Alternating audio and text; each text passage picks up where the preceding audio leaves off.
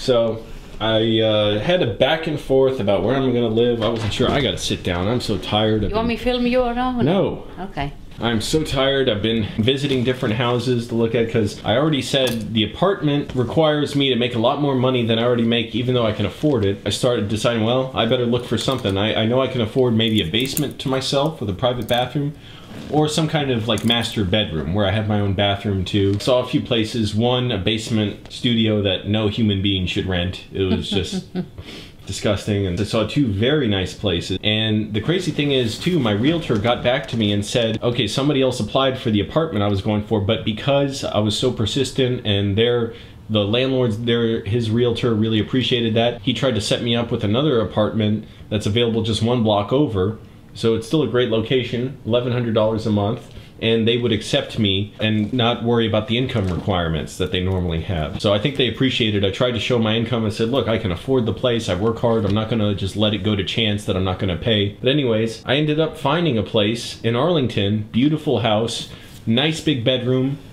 It's got my own bathroom, private bed. The bathroom looks brand new. It looks like a coat of glaze was put over everything, and it's spotless and perfectly clean, smells good, and on and on. I won't go into too much detail, but the price is really good. The deposit's low, and it's a nice little quiet neighborhood where I can pull right up to the house any time of day. There's not a lot of traffic there. There's basically no traffic except the neighbors. And I can go in when I'm tired coming home from work, and I'm 10 minutes away from your house.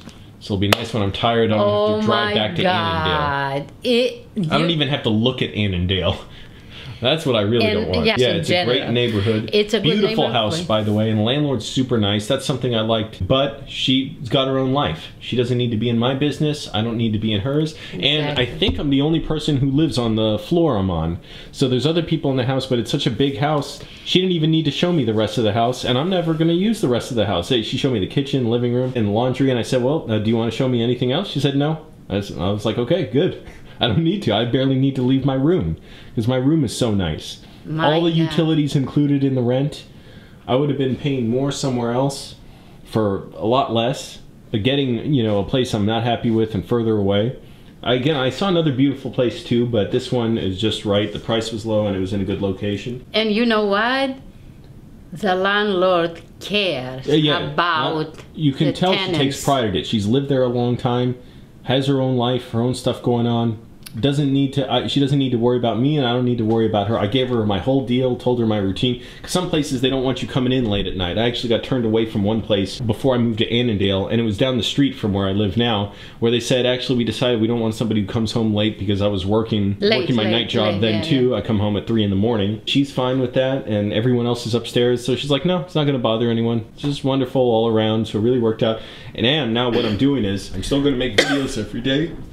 I'm working on more opportunities to make money. You know, I always have ideas, business ideas. I'm always trying to do stuff.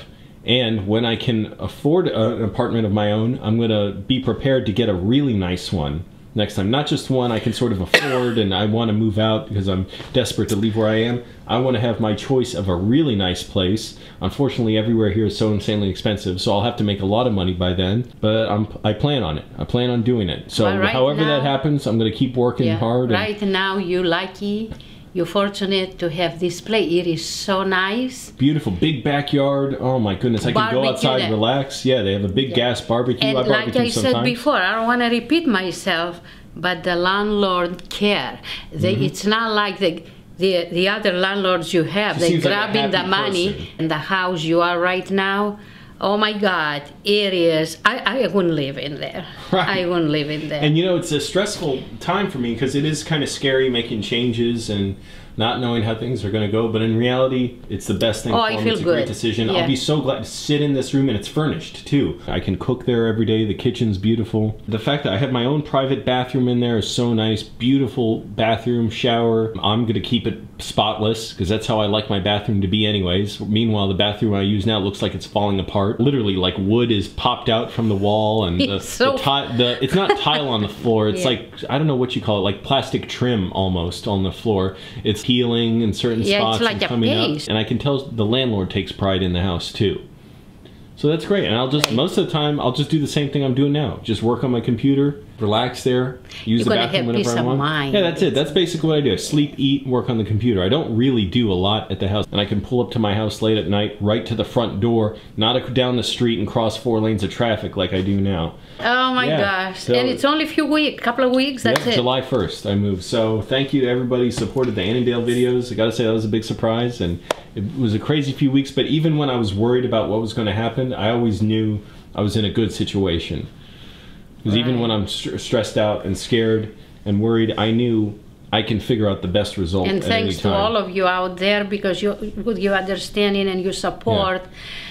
Oh my gosh, that means so much. Yeah. It means so much. It's still not over, because even when I'm living there, I'm thinking about how to make more money, and eventually I want to have my own really nice apartment. Now, who knows how long that'll be? It takes time to do that. I thought at first I probably might live at my place now for a year. I've been there 2.5 years. So, you know, things end up taking longer than you expect, but that's fine, whatever. I'm not worried about that. And it's more more yet to come. It's more to come. It's more the moving, more videos, everything. It's gonna be interesting. It's really, really, really. I am so grateful and thankful. I'm just glad I won't have to drive so far to go back to my house. Like right now, I'm exhausted and I feel weird and messed up, and I gotta sleep and then put up the videos. Right. But this place, I'll just drive 10 minutes down the road, and it's in a nice neighborhood too. I grew up around it, so. Great. It'd be really great. Wonderful. Oh my God. Thank you, each and everyone out there.